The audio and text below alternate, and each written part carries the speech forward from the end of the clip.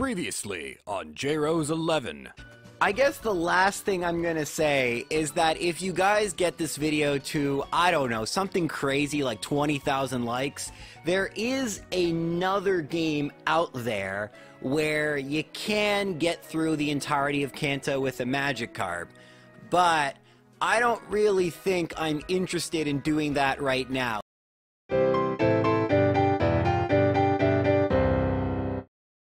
Hey everyone, how's it going? So, you guys seem to like the last video a lot, so we're gonna be doing this. We're gonna try and beat the entire game with just a Magikarp. Is it gonna work? I don't know. Is it gonna be fun? Probably not, but you guys wanted it, so you're gonna get it. Now, for those of you who didn't watch the last video, yes, I did attempt this in regular Red and Blue, and it was unsuccessful. There were a bunch of reasons, but basically it boils down to the fact that you need to get past the channelers in the Pokemon Tower who have ghost Pokemon, and Magikarp in Generation 1 can only use 2 attacking moves, Tackle and Struggle if you run out of moves, both of which are considered to be normal attacks. There is no way to skip the channelers. Without beating the channelers, you can't get up to the top and get the Pokeflute, and without the Pokeflute, the second half of the game is inaccessible. So the run ended after beating Erica, and that was still really tough. But I knew that in FireRed and LeafGreen things were different, that there was at least a theoretical way to get through to the rest of the game. I just didn't know if I was actually going to be able to do it.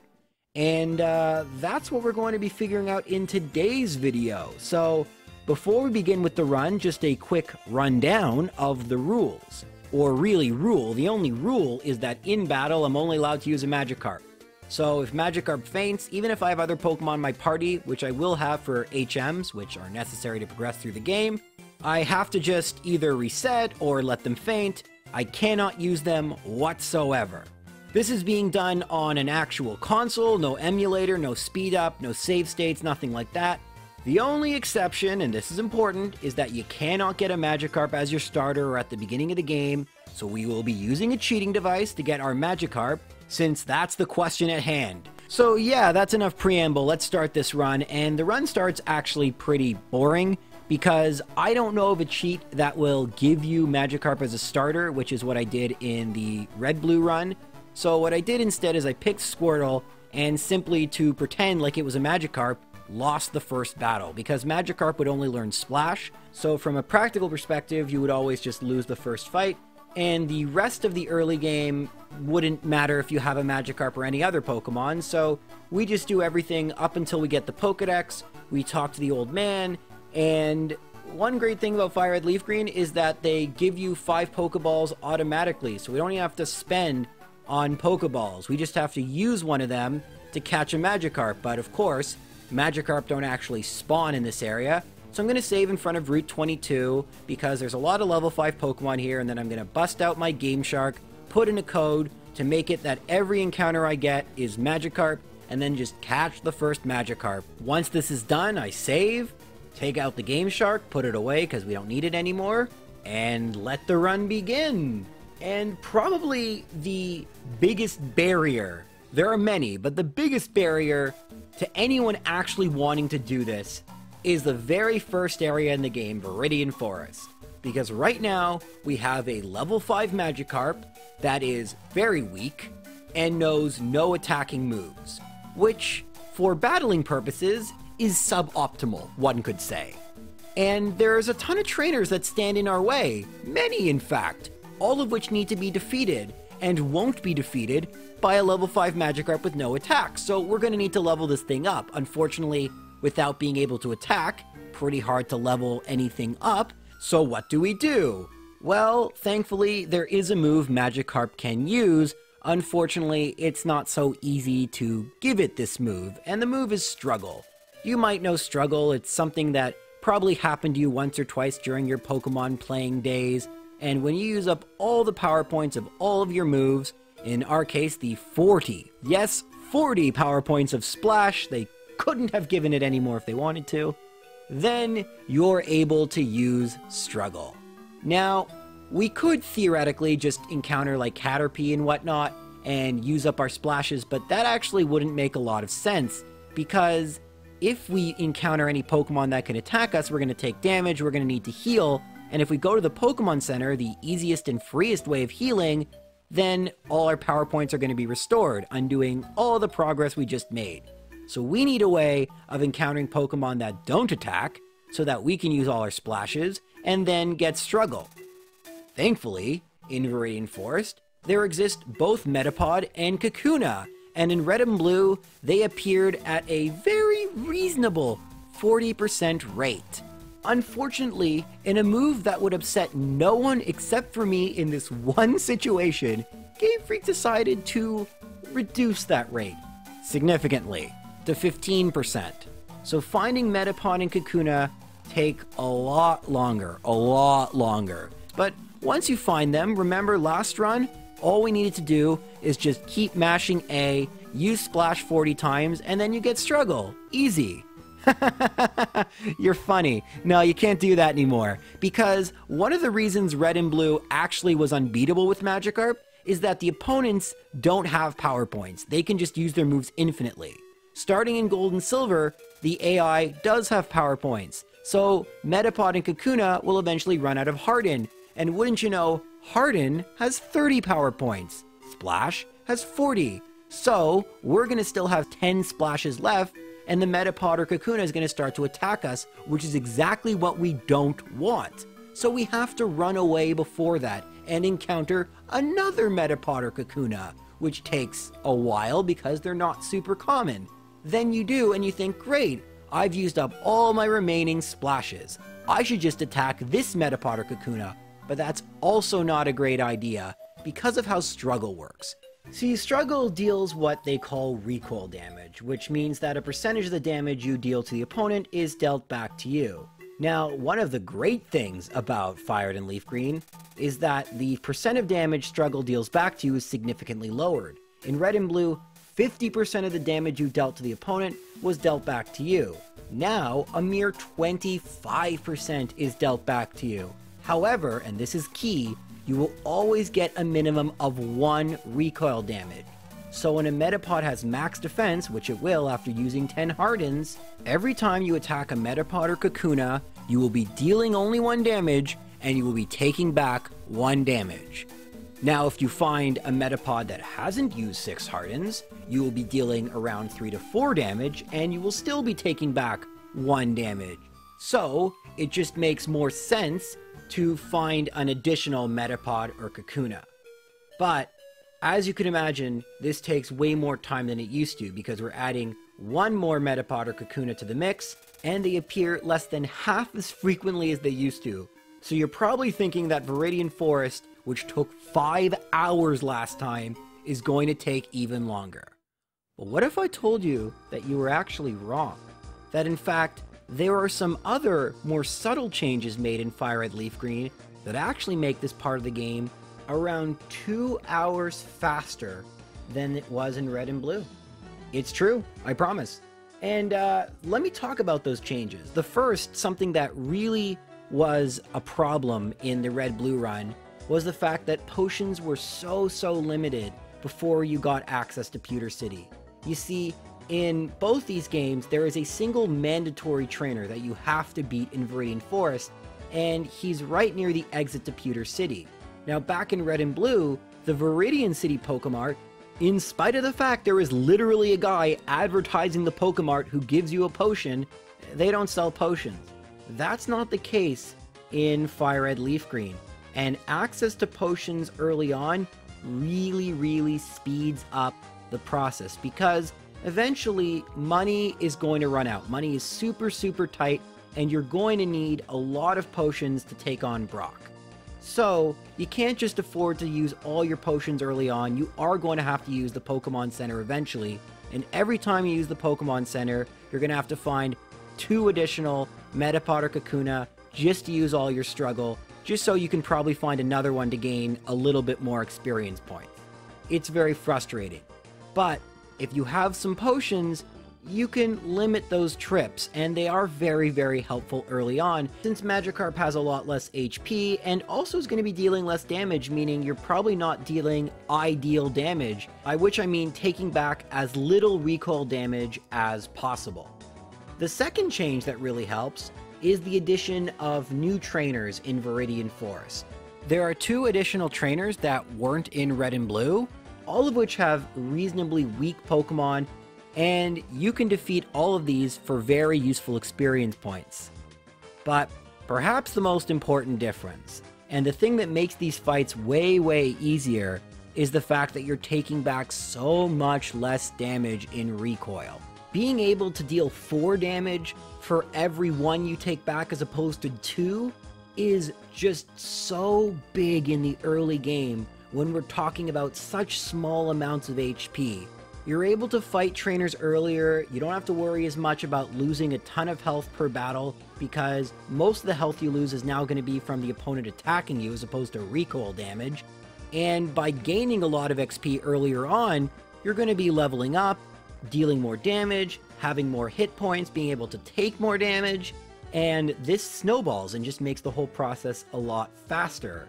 But unfortunately, all is not good news, because one way I really sped up leveling up my Magikarp in Red and Blue was after I defeated the final trainer in Viridian Forest, I was able to go into Brock's gym and challenge this junior trainer, the Light Years guy. And this guy had 2 Pokemon in Red and Blue, a Diglett and a Sandshrew. Now I needed to level up my Magikarp to the point where it was able to take out the Diglett consistently without using any of my precious potions. I need them all for Brock and there isn't any more money to get to replace them. And once I was at that point, I would take out the Diglett, I would lose to the Sandshrew, but every time you took out the Diglett, you'd get around 200 experience points, which is basically like taking out 4 Metapod or Kakuna, and that was back when they appeared at a 40% rate. So I was super excited to use that strategy again and avoid having to find Metapod and Kakuna at a 15% rate. But of course, in FireRed LeafGreen, the junior trainer doesn't have a Diglett. No, he has a Geodude. And Geodude is not easy to take out without potions.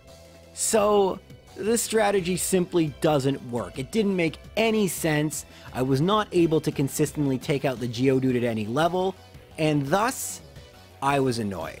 I was really annoyed. So much so, I decided to do something that I thought was really dumb, but I just didn't want to spend another 4 hours in Viridian Forest, which is what I was fully anticipating that I'd have to do.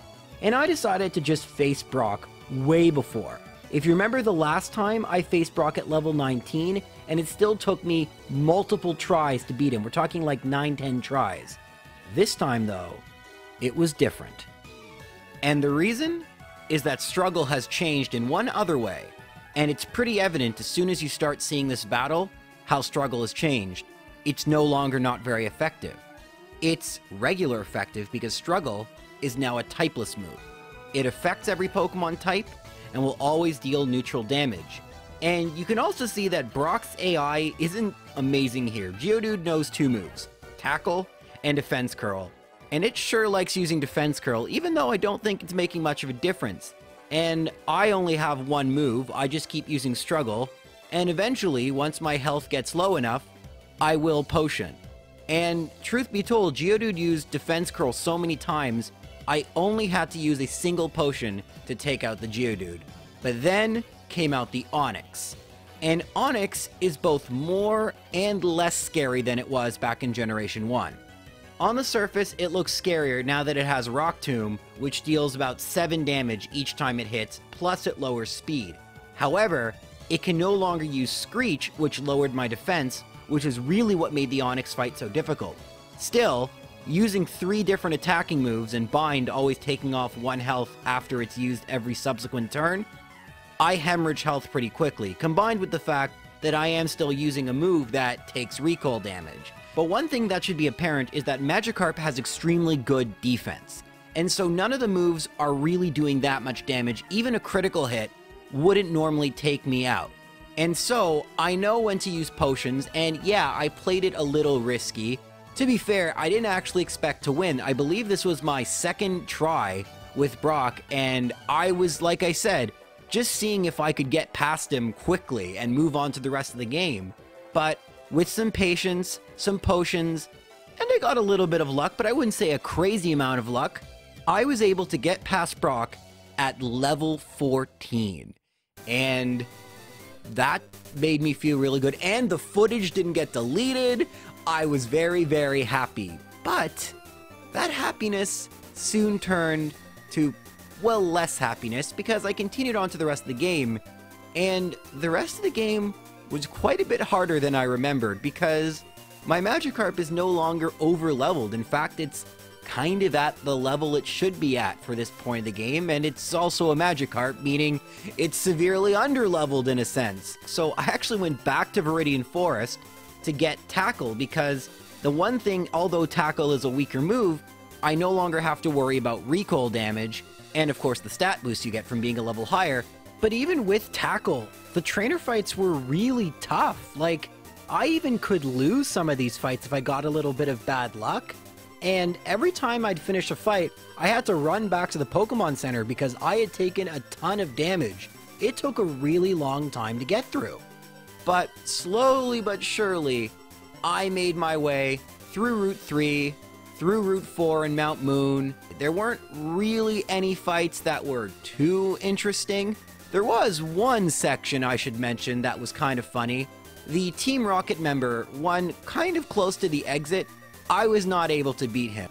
And no matter what I did, I wasn't going to win this battle, and I really didn't feel like leveling up to the point where I could beat him. Unfortunately, he's what they call a spinner, and every time I would try and run past him, he would notice me and engage me in battle. I couldn't seem to get past this guy, except sometimes I could, and it took me like 10 minutes to figure out why that was. And basically, I learned the stealth mechanics of Pokemon, which is that when you're walking, he doesn't immediately turn around to notice you, but when you're running, he seems to do so. Now, I have been able to run past him before, so it's not like an all or nothing, but other than him, the rest of the fights were fairly normal, and we make it into Cerulean City.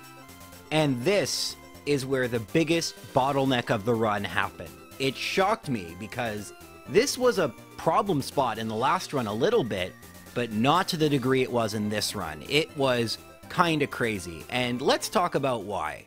So, you really only have two options at this point. You could go to Cerulean Gym, or you can try and fight the rival. So I tried to fight the rival, even though I was 3 levels lower. And it didn't go well. I'm doing, like, no damage to Pidgeotto. Pidgeotto is doing around 8 damage every time it used Gust, plus it had Sand Attack, and I was, like, missing every time. I knew that at this level, I wasn't going to beat the rival. So, I tried Cerulean Gym. That wasn't working either. Forget about Misty, I wasn't able to beat a single one of her trainers in there, which indicated to me that this was going to be a really difficult section. So, I did what you do when you can't progress. I went back to Route 4 and tried to go and level up a bit more and seeing if that would work. And I leveled up a bit more, 5 more levels to be exact, and tried again. And I still couldn't get past the Pidgeotto. Granted, I didn't get great luck, he got a couple of crits in, but he also didn't use any Sand Attack and I didn't miss. And his moves, which are all base 40 power, both Tackle and Gust, are doing 6 damage. That's a little bit less, but it's still quite a bit, and I'm just not dealing enough damage. And I'm starting to realize that this is going to be a problem, because if I can't get past the Pidgeotto, how the heck am I going to deal with the Bulbasaur and the rest of his team? But I decided to go and try and level up a bit more. So now I'm at level 27, and I'm trying to face the Pidgeotto. And his attacks are still doing 6 damage, plus I got a couple Sand Attacks, but overall, most of my moves hit, and I was able to take out the Pidgeotto finally. Then, the Bulbasaur comes out. And I decide to use a Super Potion to get all my health back because I wanted to know how much damage a Vine Whip would do. The answer is more than half my health, which means I cannot possibly beat the Bulbasaur like this. Plus, with all the Sand Attacks the Pidgeotto was able to use, I didn't even hit with my Tackle, so I don't know how much damage that would have done, but this will not work. I would need to heal every turn just to survive, and I would never get a chance to attack. So, I'm gonna have to level up to level 30, which meant I learned the move Flail. And let's talk about Flail, because it's an interesting move. Flail's power is determined by how much HP you have remaining. And here is the actual chart to show you the range, which goes from 20 base power to 200. But what's important to recognize is that you need to be at about a third of your health before Flail becomes a better move than Tackle. Sure, it's 5 base power better, but that's negligible. The fact is, Flail will need to be used at low health, and thus I'm going to be carefully managing my HP for the rest of the run for difficult battles. And let's take a look what happens when I don't do that. So I go into the battle at full health and just try to knock out the Pidgeotto as quickly as possible. So I use a combination of tackles and flails, and I'm able to knock out the Pidgeotto at 15 HP. So using our handy flail calculator, which will be displayed on the screen now periodically, you can see that my flail is now at 80 base power. So the Bulbasaur comes out, I use flail, and it only does half damage. That's not enough. The Bulbasaur is easily able to retaliate, and I lose. So I kind of have to figure out exactly how much HP I want to start the fight with, so I will have exactly the right amount to take out the Bulbasaur in one hit. But honestly, it was a lot of trial and error, because here's an example of where I had too little health. I came in with 9. I use a flail, it doesn't take out the Pidgeotto. The Pidgeotto uses Gust, I go down to 3, and then it's able to use Quick Attack, and you can see me resetting right away. Be aware, I've been at this now for hours. I'm getting very annoyed. And I should mention that unless you get poisoned, which I wasn't able to do unfortunately, it's not easy to get the exact value you're looking for, but I ended up determining that 13 HP would be the perfect value, and it worked well. If Pidgeotto cooperated. Essentially, what I needed to do, which is what you're watching now, is I would get any attack first turn, and then second turn, I'd get a quick attack. And oftentimes, if you're in low health, it will automatically go for quick attack. The AI is trying to be smart. Thankfully, it would not take me out, and I would have exactly 1 health left, which would give me a 200 base power flail, which is enough to take out the Bulbasaur in a single hit. And the rest of the battle is not too much of a problem, especially considering the next Pokemon he sends out is an Abra, which has no attacks and can't attack you. Now, all I needed to do was to remember that Rattata also knows Quick Attack, so make sure you heal. And so after hours upon hours of leveling up and strategizing, finally, Rival 2 is defeated. But my troubles in Cerulean are not over yet. After Nugget Bridge, you have to battle at least one hiker. I chose to battle the one with the Machop and the Geodude. Now, at this point, I hadn't yet decided exactly how much HP I wanted to have, but I just ended up getting insanely lucky, so it worked out. I got a critical hit against the Machop, even though I wasn't at my max flail, so it took it out in one hit anyway. Then the Geodude comes out, I hit it with a flail, it doesn't do nearly enough damage. I'm clearly not going to win. Hits me with a rock throw, puts me in max flail range, which is good, but I know I'm not going to take it out unless I get a critical hit. And I get that I got lucky here, but after how long it took me to defeat the rival, I'll definitely take it. But there weren't any other fights that were a problem. Until Misty. So I didn't really know what I wanted to do versus Misty. So I just went in at the health I had, which happened to be 10 HP, meaning I was at 100 base power for Flail, and it did not take out the Staryu in a single hit. Luckily, the Staryu didn't attack me, but then she sent out Starmie, and this is when I knew I was in trouble, because a 100 powered Flail was not even doing half health, meaning 200 base power was not taking out the Starmie in one hit, plus Water Pulse did at least 10 HP. Probably was doing a lot more. Magikarp is not known for its amazing special defense, and Starmie has pretty great special attack. So I had to come up with a plan.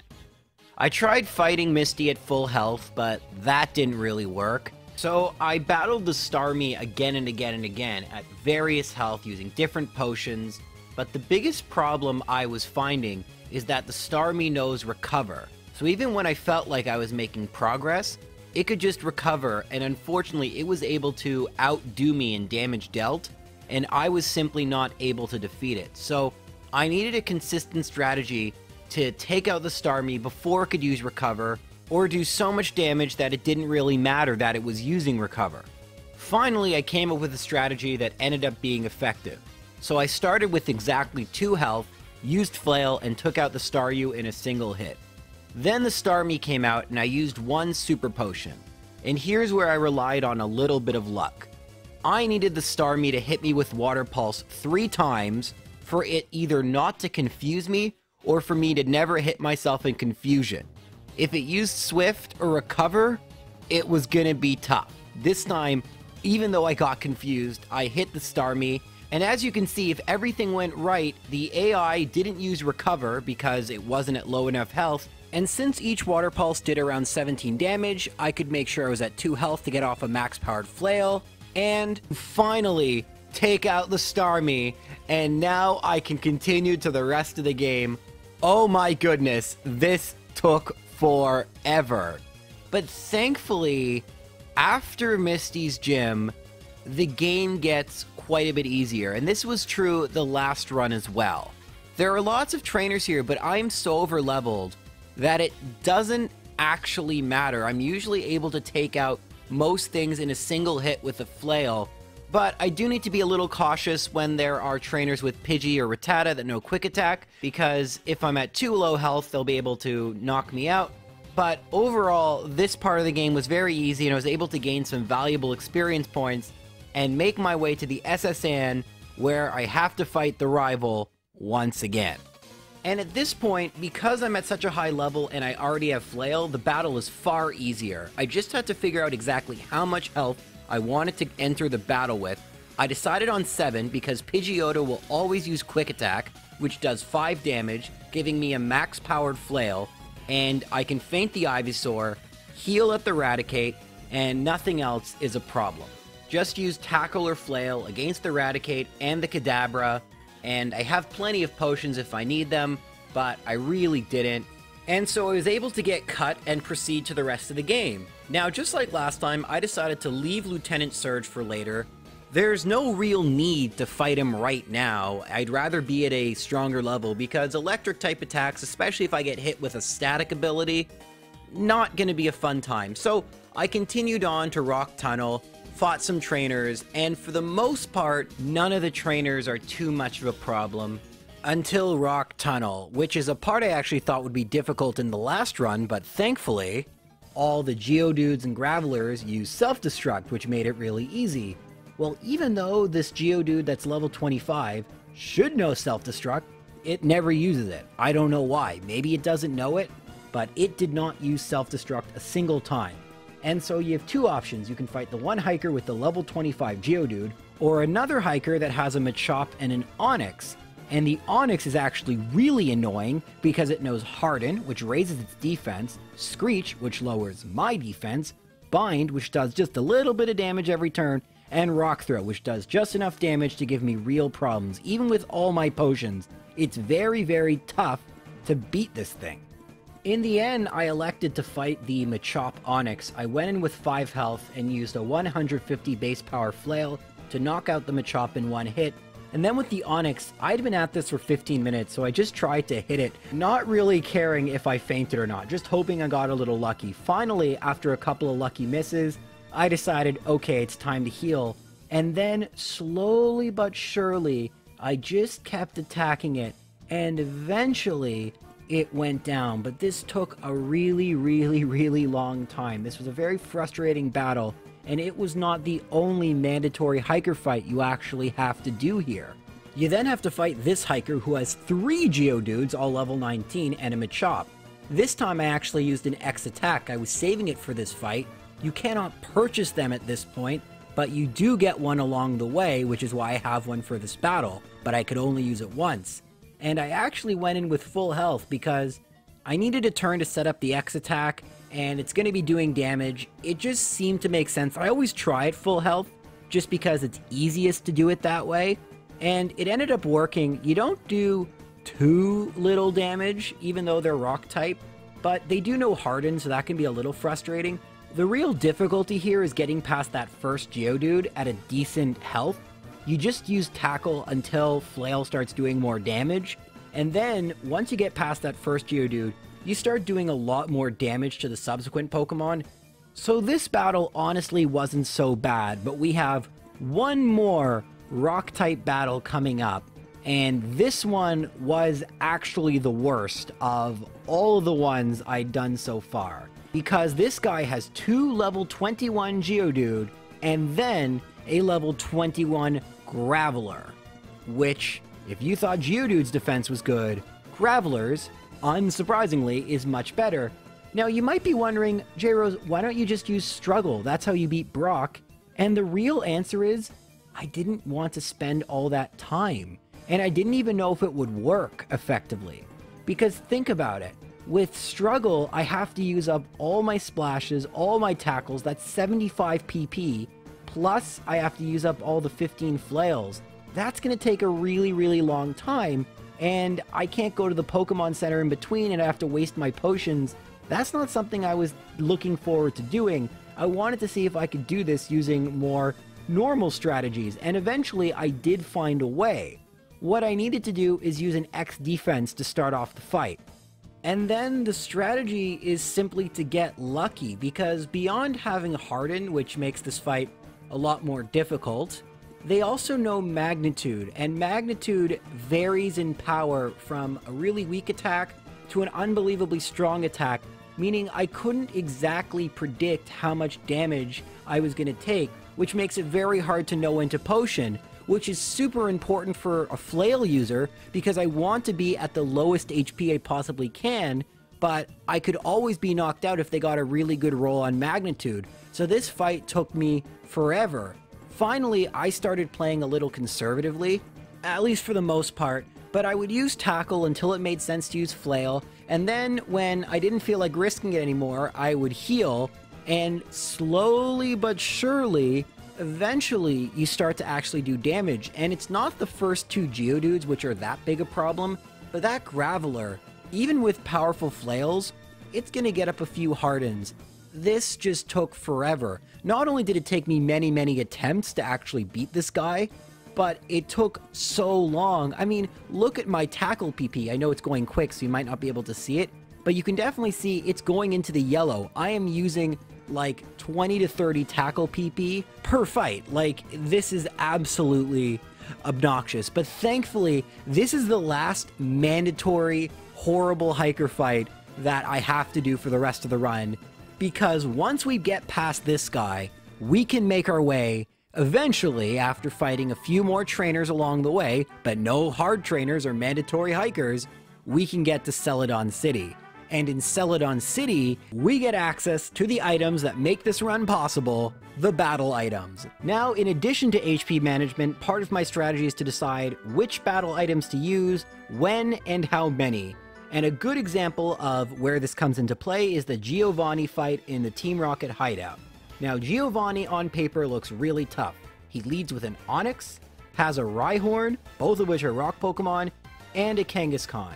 But thankfully, he's not as much of a problem as those hikers are because we have X items.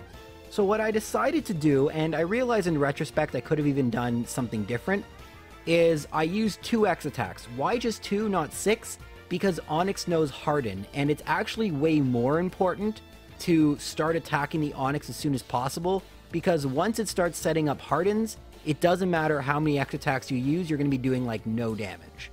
So once again, I use Tackle until Flail starts to do better damage, and once it does, it actually does some pretty decent damage to the Onix, and especially the Rhyhorn. You can see how great Onix's defense is. Rhyhorn isn't nearly as bulky, and is quite easy to take out, but it did get in a Tail Whip, which would come into play. The Kangaskhan came out, and I was worried, so I decided to heal, and good thing I did, it used Fake Out. And then, what I decided to do is to play it safe.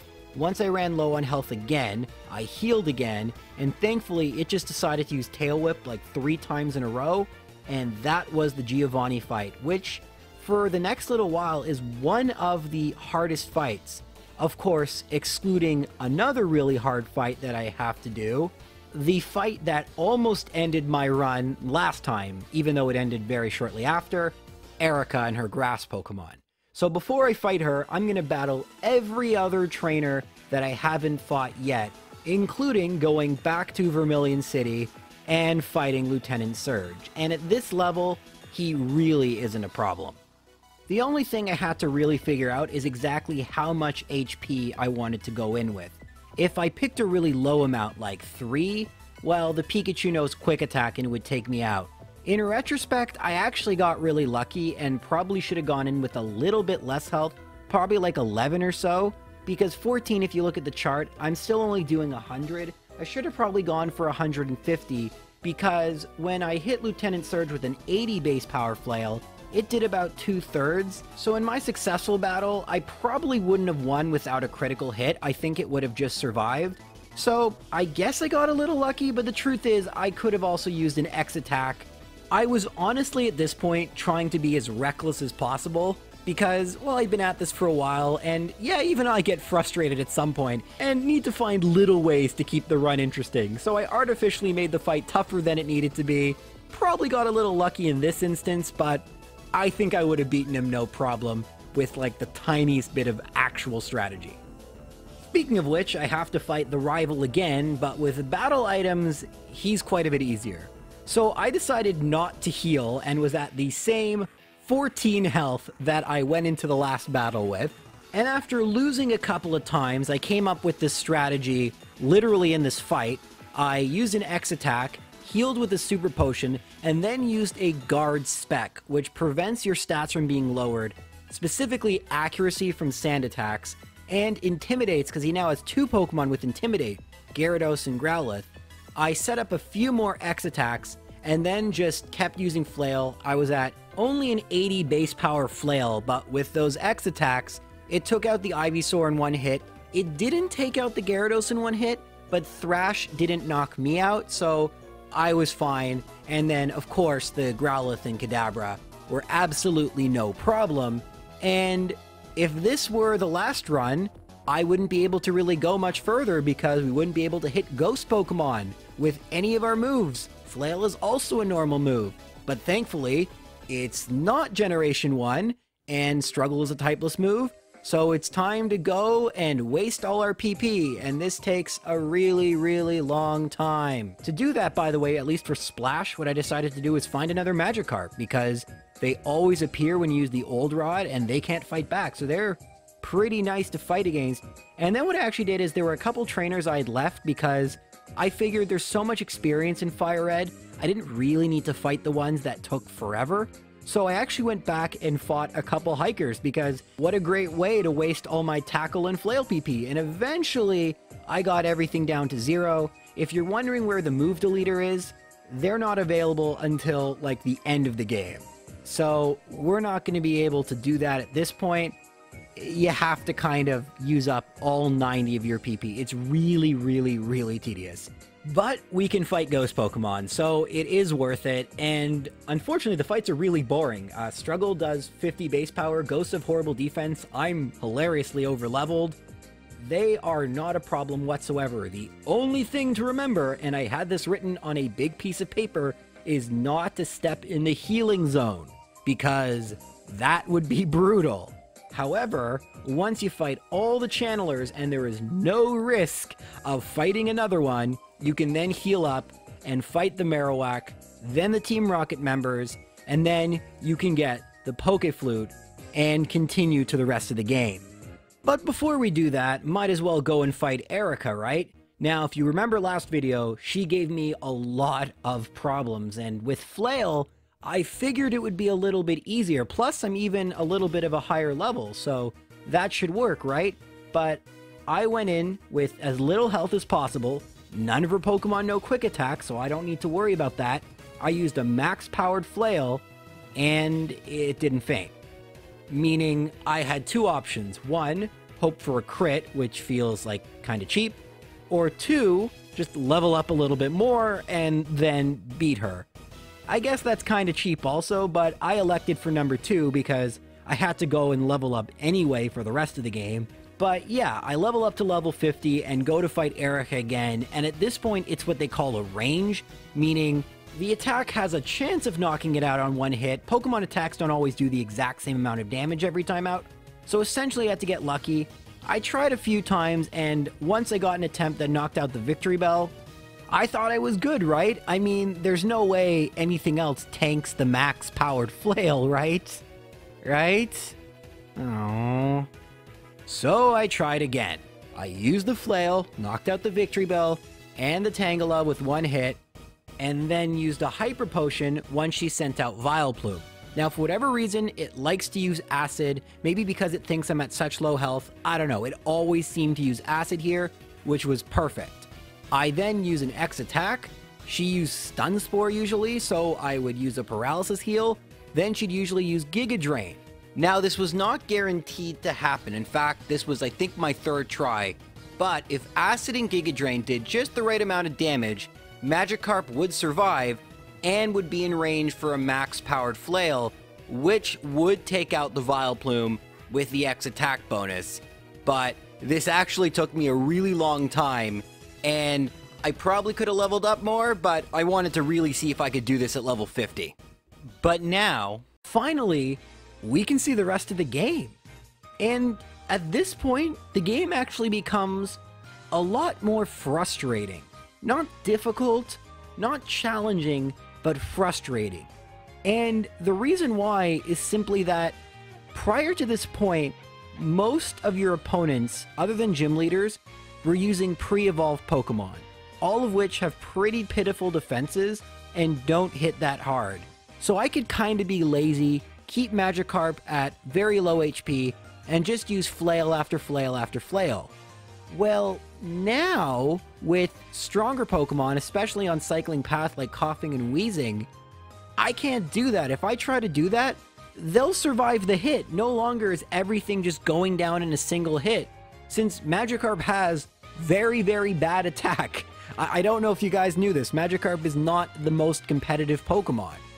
And so I kind of have to just take my time with every single battle, and considering how many more trainers there are from now until the end of the game, it definitely made this part a bit of a slog. And the only real difficult trainers left, for the most part, were the gym leaders.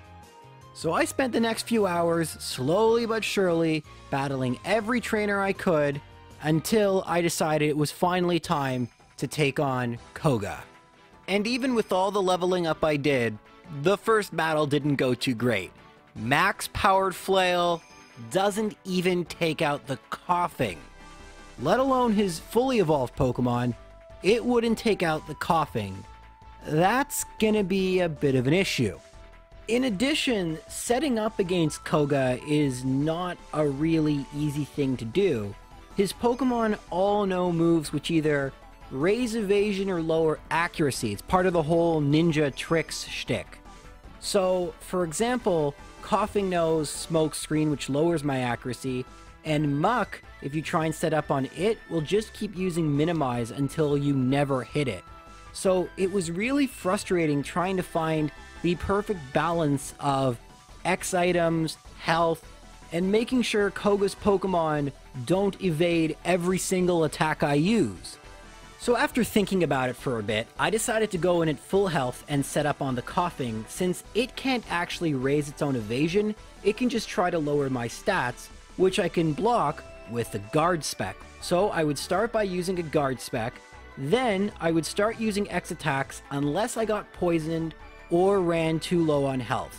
And eventually the Guard Spec would run out and I'd need to use another one, but I just kept at it until what ended up happening is that the Coughing got me to this perfect health, exactly 2 health, which put me in max flail range.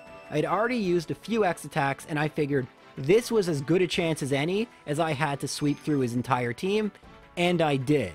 And for the record, that critical hit against the Muck didn't really matter because I didn't get one against the Wheezing, and Wheezing has better defense than Muck. But this fight was a really good example of trying to use all the tools I have, which aren't very many, to get the best possible outcome, and trying to avoid the strategy of just get to a super high level, you'll one-shot eventually. It's way more fun to try and figure out strategies like this. And now that I've defeated Koga, I can go into Safari Zone, get Surf, and then battle a bunch more trainers until I'm at a decent enough level to get through Sylph Company and battle all those trainers. And so once again, I spent a pretty long time doing that, but in Sylph Company there are a couple difficult battles, including yet another exciting battle with the rival.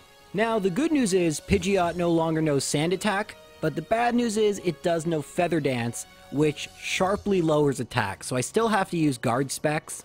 And the strategy here was to simply set up enough X attacks to sweep through the rest of the team. Unfortunately, it still knows Quick Attack, so when my health gets too low, it uses Quick Attack, and I have to start all over again. So I have to be very cognizant of how much health I have and whether I need to heal or not. But the truth is, that only happens if I get unlucky. If I get regular luck, meaning no critical hits, what will happen is I'll use a guard spec, and the Pidgeotto just goes for Wing Attack, does consistent damage, and I can usually set up 4 X attacks, and then on the final turn, use a guard spec, and then even with a base 100 flail, which I had in this case, with the 4 X attacks, I'm able to take out the Pidgeot, the Venusaur, the Gyarados, and by the way, with the guard spec, the Intimidates don't happen for the Gyarados or the Growlithe, which is very helpful, and the Alakazam, which has some good speed, but I'm at a super high level, and it has pretty paper-thin defenses. So, all in all, the fights with the rival are getting a little bit easier. Don't worry, that'll change at a point I think you can expect. But for now, let me be happy with the fact that I can beat the rival without it taking like 10 hours. Speaking of which, the next battle you'd expect to be difficult is Giovanni, but he's actually way easier this time because instead of an Onix, he leads with Nidorino, which has really poor attack, and the only real risk is it poisoning you. But it deals such little damage, thankfully, I'm able to set up all 6 of my X attacks, plus heal any poison damage, and eventually it got me down to 20 health, which is again a base 100 flail, and it's able to knock out all 3 of the Pokemon that don't resist it, like Nidoqueen and Kangaskhan. The Rhyhorn, however, didn't go down in one hit, but thankfully it used Stomp, I still had some health left, and I was easily able to take it out on the next turn. And this was actually my first attempt at Giovanni, so no complex strategy here. This is the first thing I tried, and it worked, so that works for me. Speaking of which, Sabrina, even though she can be a difficult gym leader in many runs, that's not the case here, because my Magikarp outspeeds all her Pokemon, and you don't even need an X attack, not a single one. I went in with 7 health, just because I happen to have it, which puts me at 150 base power for Flail. Every single one of her Pokemon one-shot, because I'm at a much higher level, and Psychic Pokemon not known to have the greatest defense. So that felt pretty good, and I was starting to think, maybe the run will be easy. Do I even need to make a video on this? I mean, come on, the rest of the run's gonna be just as easy as this was, right? Well, to help it stay easy, I actually went on a bit of a detour and started catching Pokemon, because there's an 8 in this game. If you catch 40 different species of Pokemon, you get the Amulet Coin, which doubles the amount of money you get in battle. Money is actually going to become very, very important since we need so many different types of items.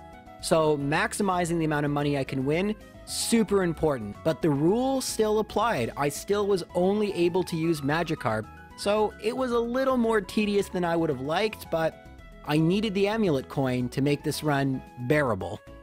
So then I went through the Pokemon Mansion and battled all the trainers in the Cinnabar Gym until finally I was at Blaine. And although you'd probably expect this to be the easiest gym, I actually didn't beat him on my first try.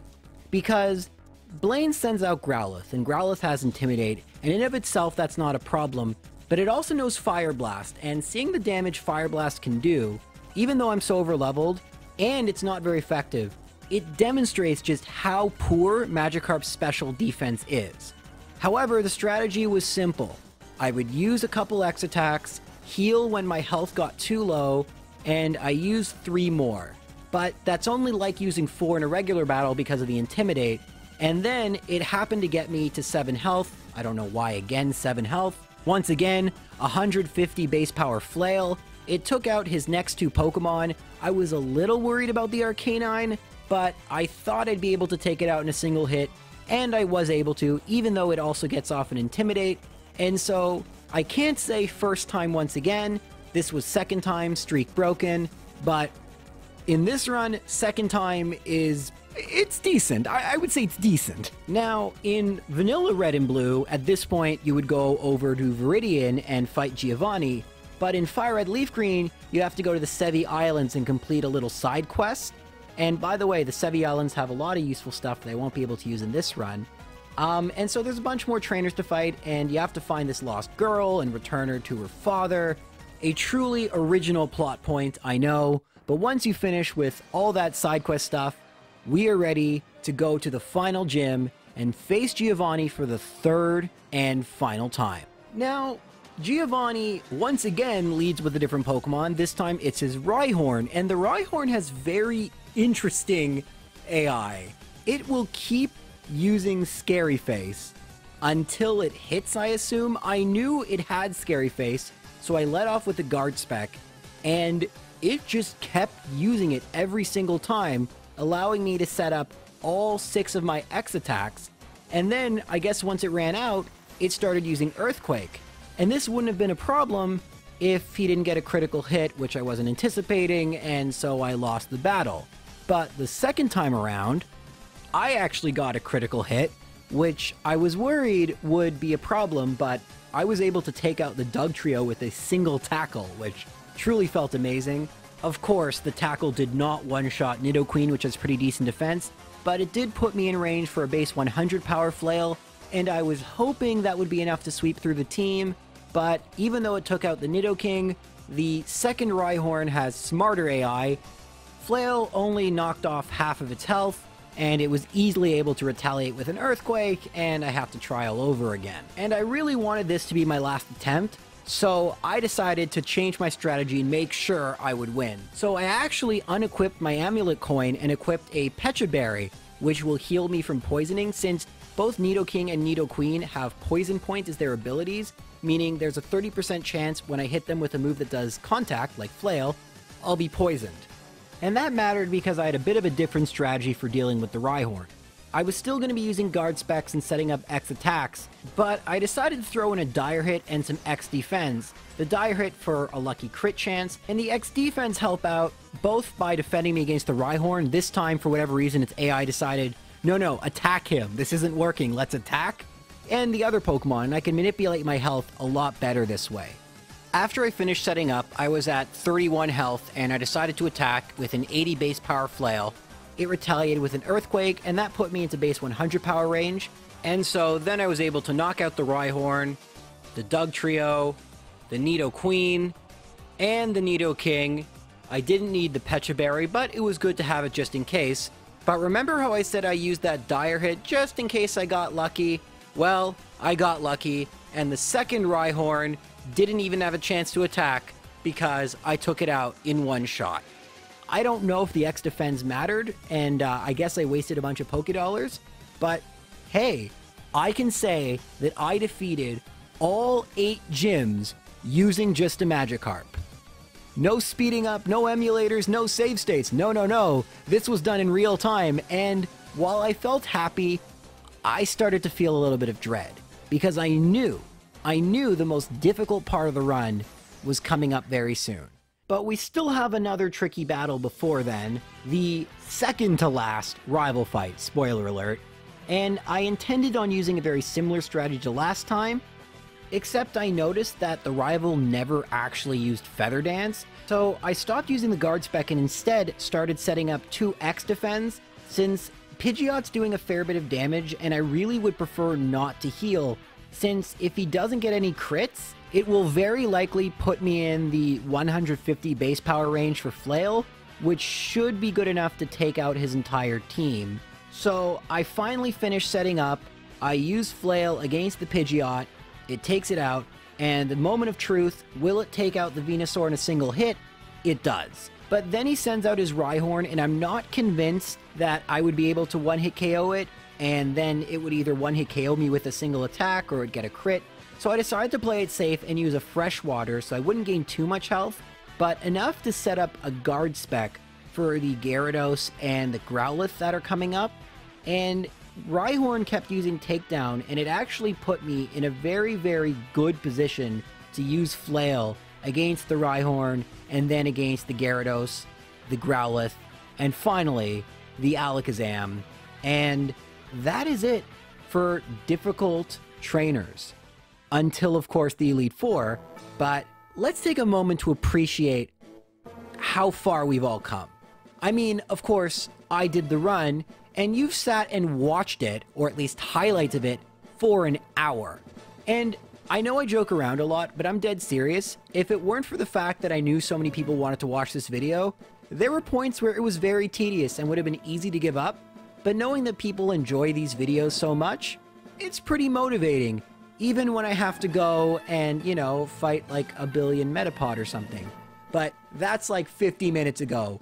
We're now ready to get through Victory Road, head to the Indigo Plateau, and face off against the Elite Four.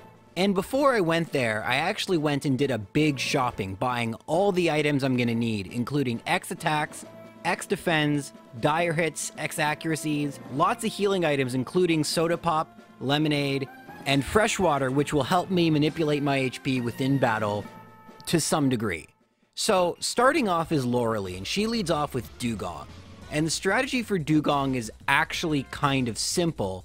My goal is to set up 6 X attacks, heal when my health gets too low, and at this level, each of her 2 attacks, both Surf and Ice Beam, do about 43-44 damage, give or take. So it actually works out that I should, after I use my 6 X attack, have the perfect amount of health to sweep through her entire team with a 150 base power flail.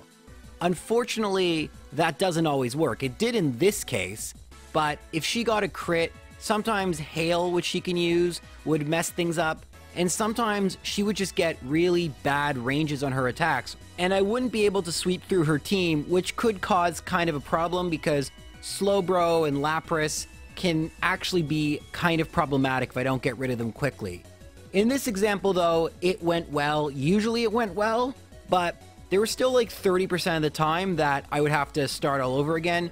So it was definitely a very frustrating part of doing this, and yes, I did this like at least 100 times.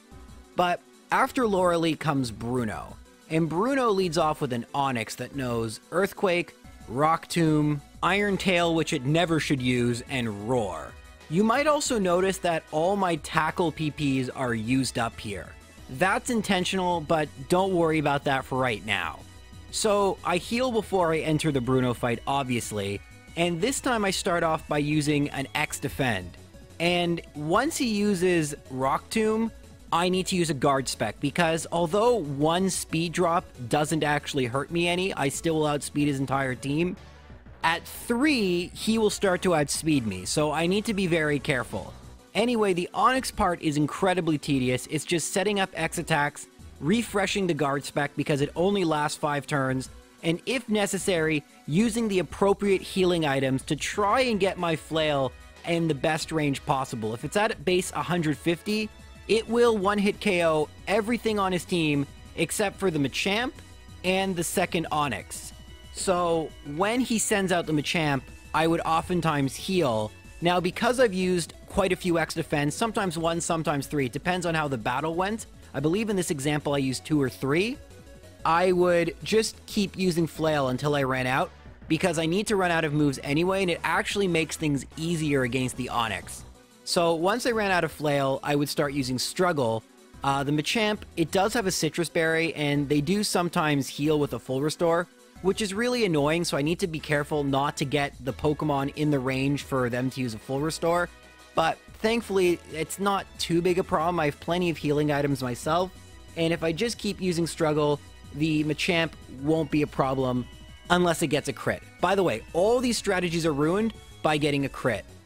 I use dire hits, by the way, oftentimes when I'm wasting a turn. I think I used one in this battle, because crits are nice, and I believe I got one against the second Onix. It's a lot stronger than the first Onix. It has Earthquake, Double Edge, and Sand Tomb. It can be actually really annoying, but thankfully it didn't get any crits. See, the big thing in this fight is no crits. If I don't get any crits, Bruno is actually, I would say, the easiest fight. And once I got past Laurelie, I usually was in the clear, and you might be noticing something. I'm not saving in between fights. This is intentional. This was always a rule in my challenges as a kid. When you got to the Elite Four, just like in Pokemon Stadium, you have to fight every single trainer consecutively. No luck, no randomness. You had to beat all 5 in a row. And if you couldn't do that, then your strategy obviously wasn't good enough. So I will never be saving in between fights. I will always just be going right on to the next fight, and if I lose, I start all over again. Anyway, Agatha is really obnoxious because she has a Gengar that knows Shadow Punch, Toxic, Double Team, and Confuse Ray. So I start off with an X Defend just to allow me to take more hits. It really helps out, especially because I don't need to manipulate my health this time. And then I need to set up 6X attacks and 6X accuracies because she's going to use Double Team a lot, and the X accuracies will counteract her evasion boosts. The only other thing I need to worry about is being poisoned and confused. I have plenty of full restores, full heals, and I even bought some antidotes.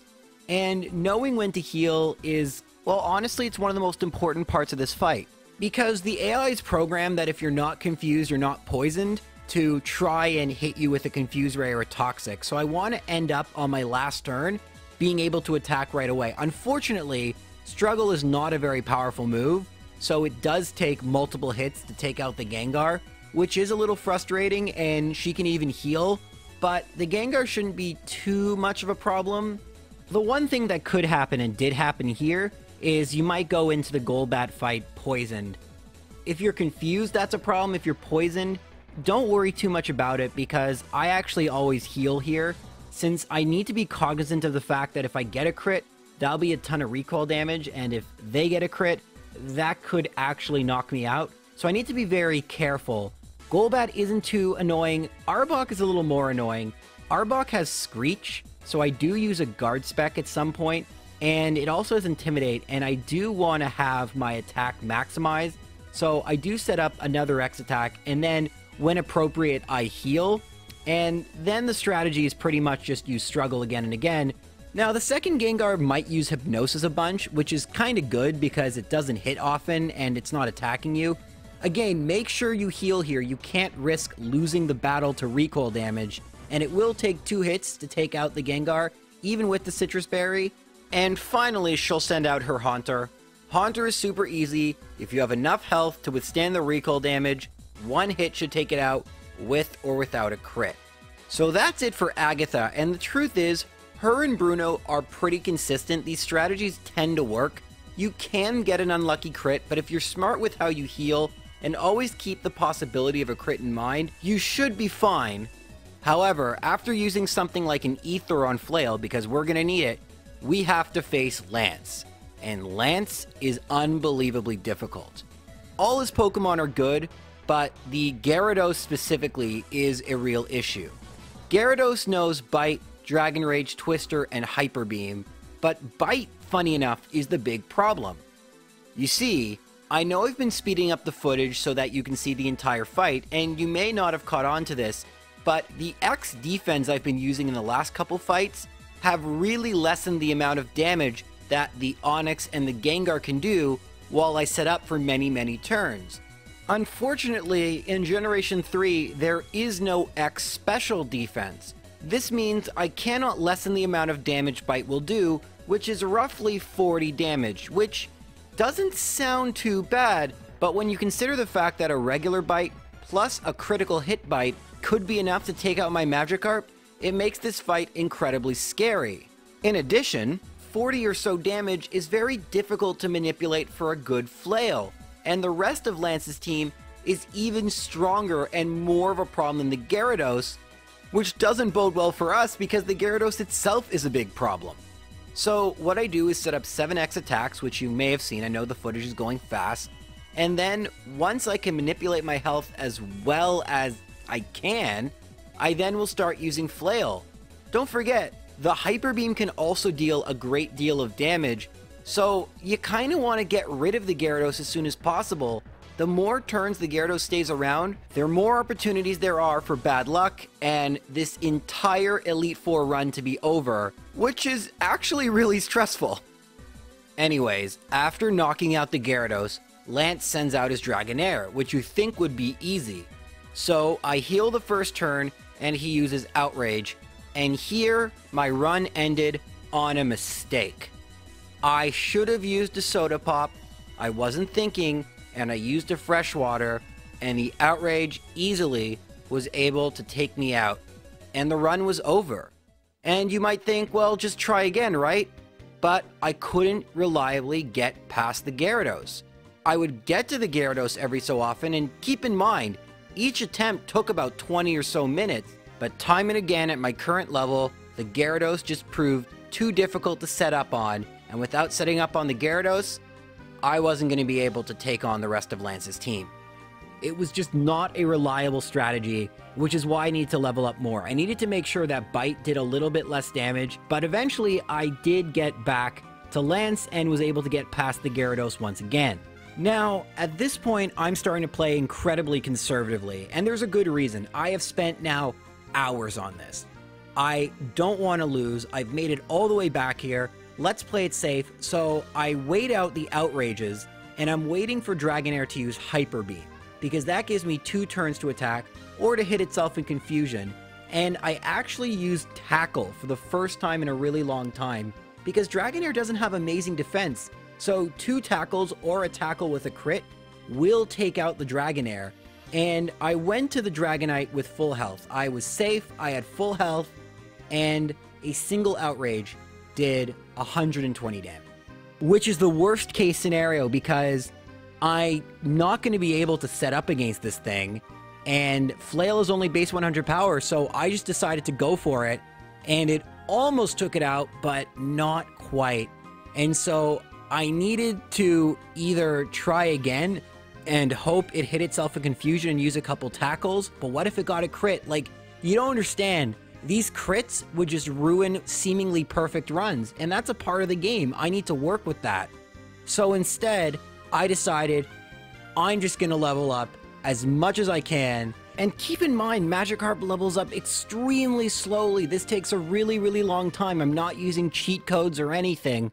So I got it up to level 92, and I tried once more, and this was not looking like a good run. Everything went wrong against Lorelie. I kept trying to manipulate my health, and it just wasn't working, until the point I just said, you know what, I'm frustrated. Let's just knock this thing out. I'd already gotten up the 6x attacks. I tried my best, and it didn't work. Then the Cloyster came out, and I'm just, you know what, let's just keep attacking. Let's keep attacking. Whatever. We're going to play really, really aggressive here, because it is only the first battle. Let's see what happens.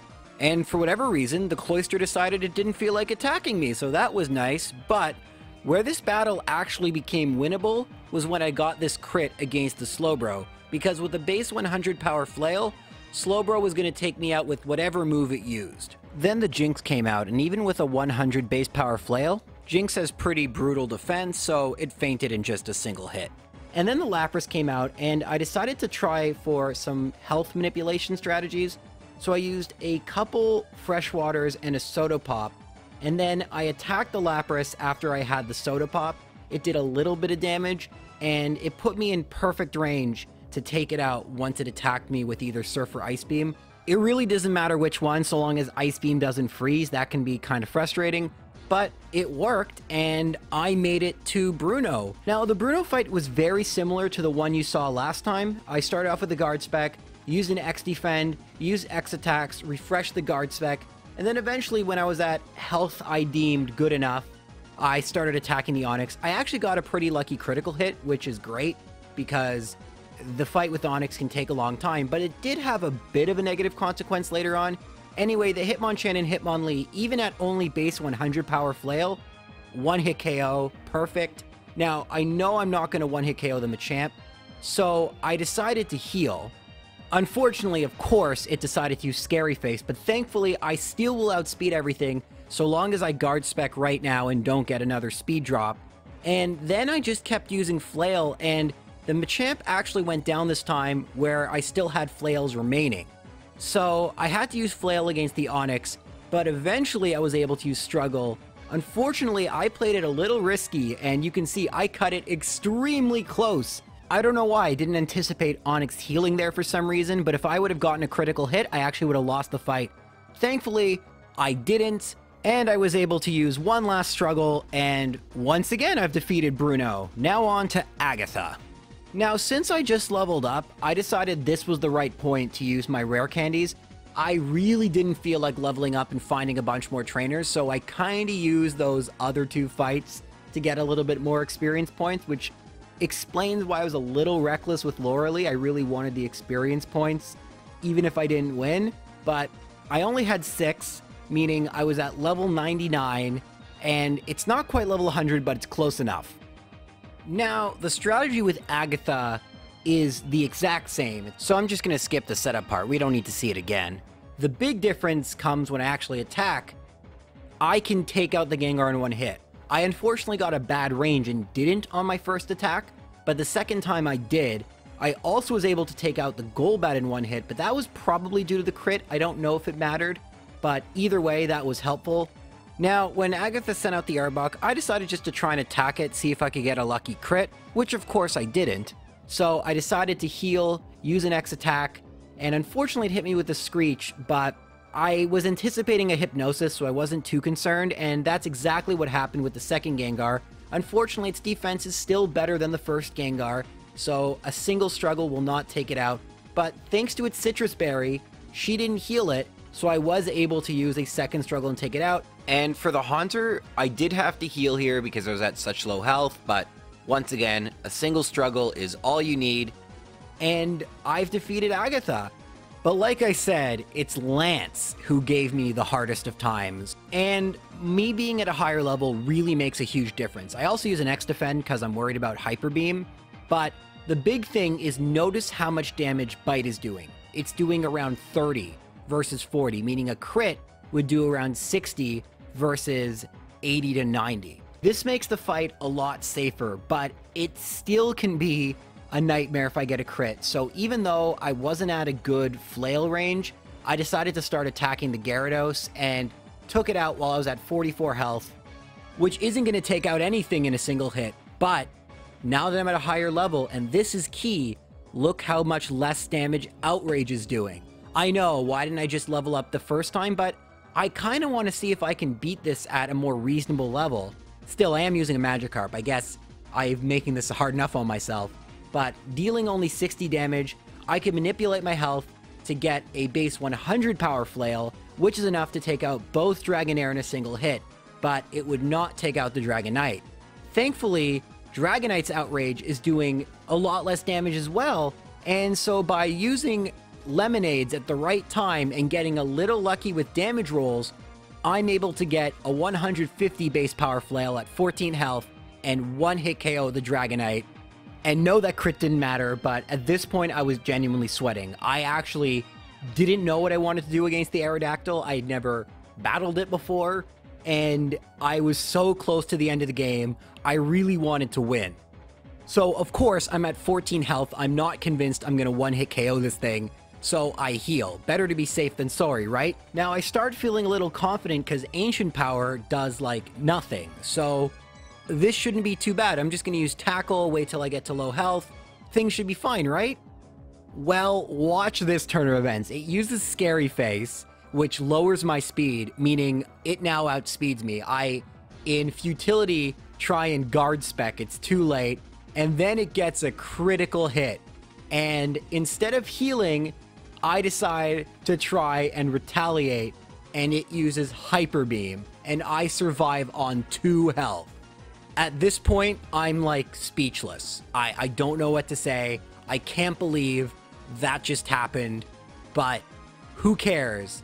Finally, we're fighting the rival for the last time, and I've beaten him this many times before. I'm really confident it shouldn't be too much of a problem, but I haven't actually faced this version of his team before, so I don't know if the strategy I'm planning will work. So I head into the final fight and just hope it's gonna turn out. Now, he's gonna lead with Pidgeot, and Pidgeot is actually an amazing Pokemon for me to set up against because it only knows a single attacking move, Aerial Ace, which does physical damage, and he knows Sand Attack again, which could be a problem, but I have plenty of guard specs, so that and Feather Dance aren't going to be an issue, and Whirlwind doesn't affect me at all. So obviously as the battle starts, I use the guard spec, then I use an X defend, and then I'm just going to set up X attacks and see how my health is, and as it turns out, my health was at 13, which puts me in range for a 150 base power flail. Is that going to be enough? I'm not sure, but we're going to find out. So this is the moment of truth. Is this going to one-shot the Venusaur? Yes, it does. At this point, I'm ecstatic. I'm actually going to do this. I don't want to get my hopes up, but I'm actually going to do this. Next comes out Alakazam. I outspeed. One shot with Flail. Let's do this. But we have a Rhydon in the way, and Rhydon has pretty good defense, so I am going to need to heal. Now, I want it to be really safe at this point, so I use another X defend, and I hadn't actually thought about this Rhydon's moveset, but it also knows both Rock Tomb and Scary Face. I got hit with a Rock Tomb and I'm like, oh yeah, guard spec, better do that. And now I'm thinking, okay, I guess I should just set up X defense and try and manipulate my health, right? And that's what I do. So I set up as many X defense as I can, and of course, it's not actually doing much damage. It keeps trying to status me, which isn't working. So if you can believe it, in the final battle, I'm using Tackle once again. I'll keep using guard spec once mine runs out, but I can't believe it. I've been using Flail this entire time. Finally, Tackle getting some love in the final battle. This is perfect. It's like full circle. Unfortunately, the champion has like a billion full restores.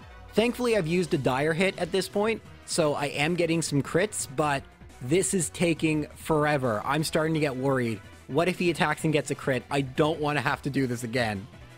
But after he heals the second time, I'm actually at 80 base power Flail, which is twice as powerful as Tackle. So I just keep using Flail, and eventually, I take out the Rhydon. But at 22 health, with Gyarados' amazing defense, I'm still worried, what if I don't one-shot it? Better heal, let's be safe, let's win. And it's a good thing I did, because this Gyarados knows Hydro Pump, which does quite a fair bit of damage. 100% if it hit, would have taken me out. Better safe than sorry for sure. So we trade attacks back and forth. I eventually start using Flail once my HP is low enough. But once again, I'm at 28 health. Am I going to one-shot the Arcanine? Arcanine also has really good defense. Plus it has Intimidate and Extreme Speed. I'm going to heal. There is no point taking a risk. This is the last Pokemon in the game. And holy moly, is it doing a lot of damage. You can see how much damage that Bite and that Flamethrower. I set up the 6th X attack. Use Tackle, get an incredibly lucky hit, and Flamethrower takes me down to 21 HP. Flail cannot miss, and I've done it. It's not even at level 100. We did it at level 99. You see, it didn't even have to be as powerful as possible, and we were able to beat the game with just a Magikarp and nothing else. And furthermore, anyone I know who's even attempted this has used emulator with speed up and save states and all that. None of that. I wouldn't even save in the Elite Four. This was a legit Magikarp run. I would never have thought this possible, or why anyone would ever do it, but I just did, and I don't know what to say. So this video's been almost 80 minutes long, and if you've watched this all the way through, well, you're a hero. I can't believe it, and I'm humbled, and I know this took me forever to make, but I think you can understand why. I really spent a long time trying to make sure this lived up to the incredible hype of the first video. Now, will you do another one? I don't know, guys. Give me another 100,000 likes, and maybe I will. I mean, the one run I never wanted to do is past Generation 4, because at that point, you will lose a quarter of your maximum health. So I don't even know how I'd get past the beginning part, but hey, if you guys want to see it, share the video, like, subscribe. I'm back. We're going to be beating the game with silly Pokemon, catching them all that fun stuff. I don't even know what to say. Thank you guys so much. Take care.